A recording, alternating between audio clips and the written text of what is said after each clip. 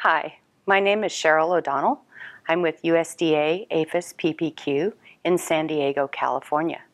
I'm an area identifier there. My discipline is in entomology, and I'm a specialist in Thysanoptera, systematics, and taxonomy. Today we're going to key out another specimen, a mystery specimen that was presented to you on a slide. And if you'll put that slide into your microscope, we'll begin to key out using the key to the second instar larvae of Thripidae of the Western Palearctic region by Veerbergen et al. And we're going to begin on page 109 with couplet number 1 under key to the larval instars of the Thysanoptera families of the Western Palearctic. Couplet number 1 asks about the antennal segment 5 and whether it is at least half the length of antennal segment 4. So let's focus in on that character. Again, we can count up the segments from the base of the antennal segment. So we have 1, 2, 3, and 4.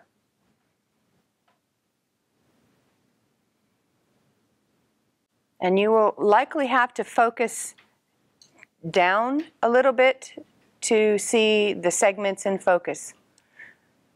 So there's 4, 5, 6, and 7. And the couplet asks whether 5 is at least half the length of segment 4. There's segment 4, there's segment 5. So I would say no, it is less than half the length in this specimen. So we would go to the second part of couplet number 1, where antennal segment 5 is less than half the length of segment 4. That takes us to couplet number 6 on the same page. And the first part of that couplet asks for the abdominal sternites 4 through 8 with 1 pair of setae. So let's take a look at the abdominal sternites.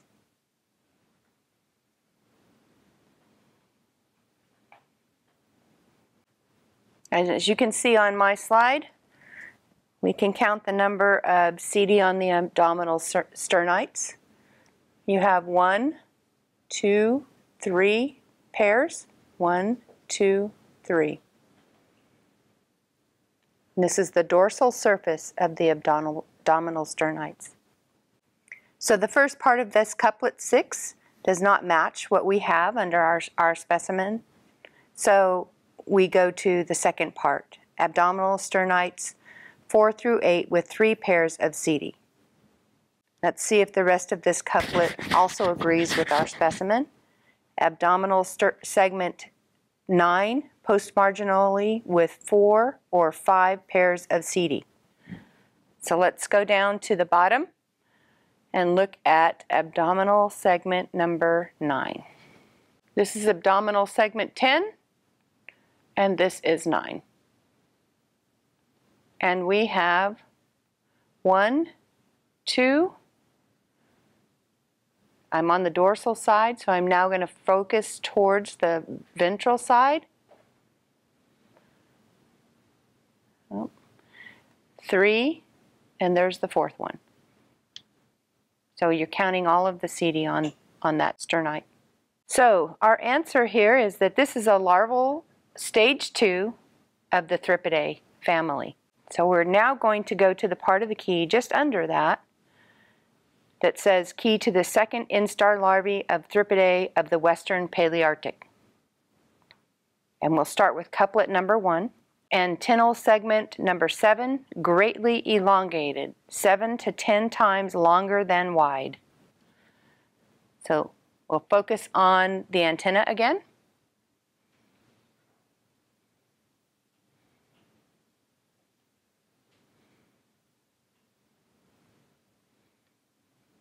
All right, so at the base of the head, we have 1, 2, 3, 4, 5, 6, and 7 antenna segments. So we are trying to look at number 7 right here. Is it 7 to 10 times longer than it is wide? And we can say no, that is not the case for this specimen. The second part of this couplet is segment number 4, clearly separated from segment 5. And I would say it's not extremely clear there, but you can tell that there are segment 4 and segment 5. So since we're not fitting in this couplet, let's go ahead and try the second part of this couplet. Antennal segment 7, 2 to 4 times longer than wide. Does this fit? Yes, that's about 2 times. Let's double check on another characteristic. Segment 5, broadly attached to the segment number 4. Again, yes, it is broadly attached. So we are fitting in this couplet, which will take us to couplet number 9, the Dendrothripini, the Ceracothripini, and Thripini. Couplet number 9 is on page 111 in the second column. This couplet asks about abdominal tergites 4 through 7. And that's also shown on figures 49 and 50. It's asking whether those tergites have scattered, almost circular, small plaques, visible as punctures or at magnifications of 2 to 400. So let's take a look at the abdominal tergites. So we're looking for abdominal tergites 4 through 7.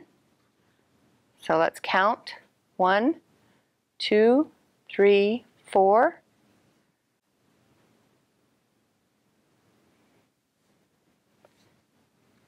And what kind of structures do they have on the body? Do they look like circular patterns or punctures? I would say no. These look like plaques, which are outlined in the next part of the couplet. Abdominal tergites 4 through 7 with transverse rows of plaques, which lack microtrichia or have postmarginally up to 6 micron long microtrichia. We don't have any microtrichia, or there might be some down here in the lower end, but these are plaques, elongated plaques. So that takes us to the key for Thripinae, which is couplet number 29. Couplet 29 is on page 119 of this key. The first part of this couplet asks about the abdominal tergite 10, so let's focus on 10. Tergite 10 is right here, and the couplet is asking whether the D1-CD are spine-like or thickened at the base. The alternative is whether they are bristle-like. So D1-CD on this are right here, and those are bristle-like. And those types of CD are shown in figures 106, 148, 160, 174, 180, and 196. This points us to the couplet number 44, which is found on page 121. This couplet is focusing on the dorsal CD and whether they are short, and the second choice is whether they are long. So let's take a look at the dorsal CD.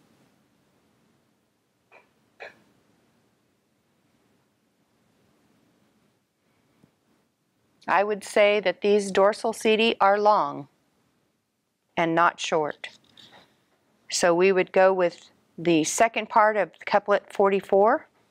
In addition, let's just double check and look at another characteristic, and I will read it. Most dorsal CD long, pronotal CD D6 usually longer than 25 microns, if in the range of 20 to 25 microns, then abdominal segment 9 without sclerotizations, and segment 8 with D3 CD longer than 25 microns. Or if D6 CD less than 20 microns long, then antenna basally with a distance clearly greater than the width of the antennal segment 3. So let's tease that apart a little bit and take a look at abdominal segment 10, and whether it's sclerotized or not. So focus in on abdominal segment 10. And you can see in this image that both 9 and 10 are sclerotized by the coloration, this dark coloration here on 9 and the dark coloration on 10. Now with abdominal segment 8, D3 longer than 25 microns. So let's take a look at D3 on segment 8. And I would say that it is longer. Here's D1, D2, D3. You can see that it's a little bit longer than this one out here. So we are fitting into that category. So this couplet and this choice for this specimen takes us to couplet number 51 on page 125. The beginning of this couplet, the first choice is pronotal CD D7, longer than 50 microns, and intersense cone on antennal segment 4, usually longer than segment 7. So let's first take a look at the pronotal CD. Focus your specimen on the pronotum. And as a reminder, we're looking at D7 CD, which is right here. Is that longer than the 50 microns? And the other choice is shorter than the 50 microns. I would say that's shorter than 50 microns. So I'm going to say that our alternative on 51 is our choice for this specimen. But let's double check and look at the sense cone on antennal segment 4 and see if it's not more than 2/3 the length of 7. So you can see antennal segment 4 is right here, and the sense cone is that large based CD that you see right there, and it's fat at the bottom, which indicates its sense cone. And that is about 2/3 the length of the antennal segment 7. So we are making our right choice here on this couplet. All right, we have moved to couplet number 56. This couplet is asking about abdominal segment number 9 and the posterior margin with enlarged spine-like teeth. Now an example of these enlarged spine-like teeth is shown in figure 117. And I would say that we do not have that kind of character here. We have the alternative example in this couplet, which is abdominal segment 9 at the posterior margin without enlarged teeth, but teeth subequal and up to 9 microns long or absent. So essentially, these are relatively about the same size. They're not overly large as compared to figure 117. So that takes us to couplet number 72. Abdominal tergite number 9, dorsally with 2 campaniform sensilla, separated by 1.5 or less times the distance between D1. So let's orient ourselves. D1 is right here. The campaniform sensilla are shown right here. And what it's asking is whether those 2 campaniform sensilla are separated by 1.5 times the distance, or whether they are separated by more than 1.5 times the distance of these 2. So I'm going to say that it would not be the alternative question here. It would be the first part of this couplet, where we separated by 1.5 or less times the distance between D1. So there's your distance, and those are about the same as the distance between the D1 CD. And pigmentation on tergite 10 is various, whereas the other alternative is with sclerotization extending at least to the dorsal sensilla. So tergite number 10, let's put the sensilla in focus as well. This is various because it does not extend to the campaniform sensilla on the dorsal side. So that couplet takes us to couplet 73. 73 asks whether the abdominal segment number 2 has a spiracle or not. So let's take a look at abdominal segment number 2.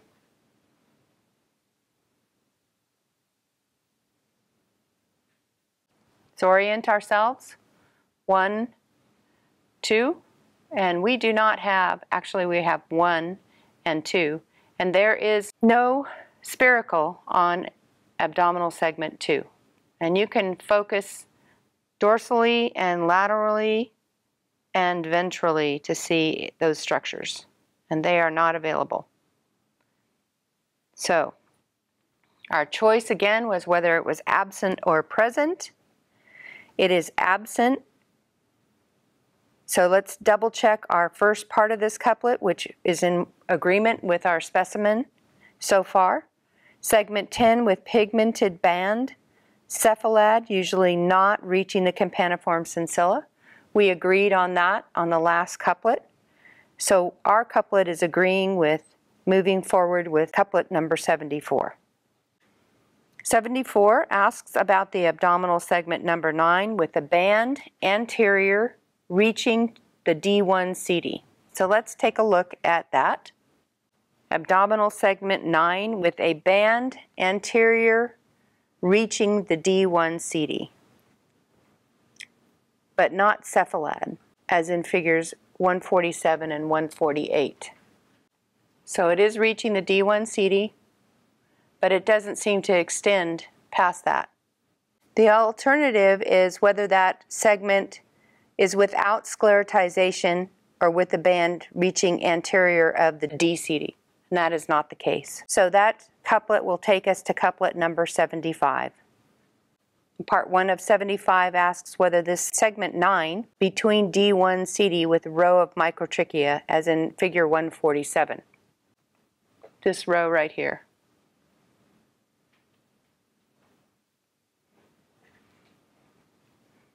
And we can say yes, we are in agreement with that. Let's just check to make sure. Is the pronotal CD D3 and D4 with the length more than 2/3 the length of D2? So let's look at the pronotum.